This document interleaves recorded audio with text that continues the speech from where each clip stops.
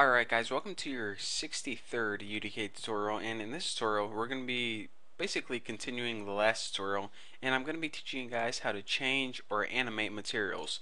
So basically what we did was we made a material instance constant and we applied it to the static mesh right here. So now we basically need a way to reference this material instant constant in Kismet and Matinee, so then we can tweak the settings of it. However, there's no way that we can just open Kismet and hit new object using material instant constant.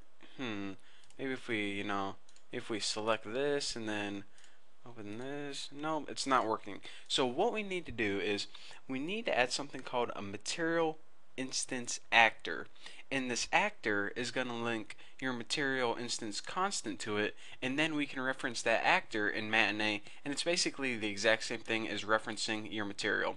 So in order to do this, go ahead and make sure you have your material instance constant selected, and in your actor classes select material instance actor. Now go ahead and right click, and now you can see it says add material instance actor here. Now this is basically an object that you can link to a material instance so you can reference it in Matinee. So basically this actor and your material instance are going to be the exact same thing. So you're probably asking, alright, how does this actor know which material it's supposed to reference? Is it supposed to reference this material, this material, this material? Well, we need to tell it in the properties. So go ahead and hit F4, open up the properties, and make sure you have your material instance constant selected, and we're just going to hit use from content browser. And now this material actor right here is associated with this material instant constant. So this constant and this actor are basically the same thing. So now we can go ahead and exit our content browser finally. And let me think if there's anything I'm forgetting. I think I should be good. So now that this is associated with this material, go ahead and open Kismet. And what I'm going to be doing is creating a new Matinee. So go ahead and right click and hit new Matinee. And now let me just bring that up a little bit. And I guess I can go ahead and open Matinee right now. And let me make sure everything is looking pretty good already. So go ahead and right click, and of course we need to add a new empty group, and we'll just name this door material. Looks pretty good. So now what we need to do is we need to add a new track inside this group, and the track is going to edit the material. So go ahead and right click, and under new vector material parameter track, this is the track we add if we want to edit material parameters. So of course we're going to grab that one, and in order to do this we need to look at it in the curve editor. So go ahead and hit curve editor, and I'm just going to go ahead and give myself a better view and get rid of that loop. And now I'm going to add a couple keyframes in our animation. So I guess we'll just keep this 5 seconds long, might as well. So go ahead and hit enter to add a keyframe at 0 seconds, and go ahead and scroll to 5 seconds and hit enter again. So our entire animation is 5 seconds long. So now what we need to do is we need to change the colors in the curve editor. So with this curve editor, actually I kind of forgot an important step. This material parameter track associates, it basically does this. It edits the parameter of a material. So it already knows what material we're using. Let me go ahead and drag that over there. It already knows what material instance we're using.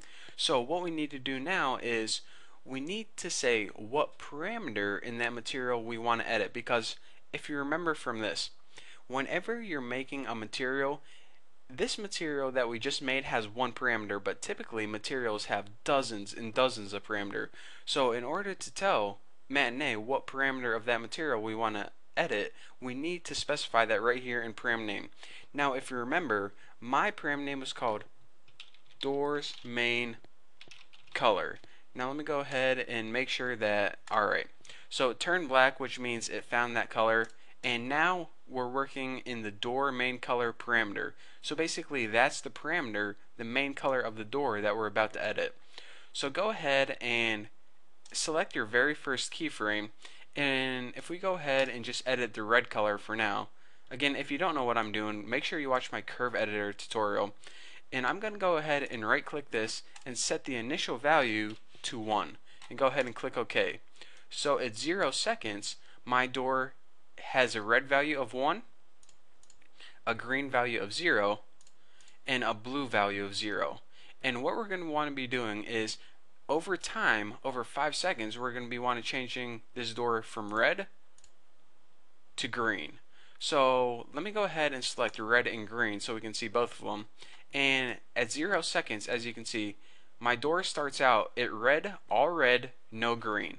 So if I go over to 5 seconds and select that keyframe, now what I want to do is I'm going to go ahead and see my red is good right now because red is fading out, but I want green to fade in. So now let me go ahead and click green and set the value to 1 and go ahead and click OK. So now if I uncheck all of these so we can see all my curves, what we're getting is, and you can see this in the perspective view as well, well, yeah, I guess the only views are perspective view, but oh well. So what's happening is it's starting out all red, and the red is fading out, and the green is coming in. So that is our animation right there. So that's basically, well, all I have to talk about. So if we just go ahead and X out of this, and now we say, alright, I already kept that trigger from the last tutorial, so whenever we hit that trigger, go ahead and play this matinee and change the material's color. So now let me go ahead and X out of this, and I guess I can go ahead and test it out right now. So it starts out as red by default, and whenever I hit that trigger, it slowly fades to green over 5 seconds. So that is how you can edit movement and materials in the UDK. So hopefully you guys understand how to edit materials now, and again, it's not the material you're editing, it's the material instance, which is basically a different version of that material that's editable. So if you have any questions, just make sure to ask me on my forum, thenewboston.com/forum, and I will be glad to answer them for you. But for now, thank you guys for watching. Don't forget to subscribe, and I'll see you guys later.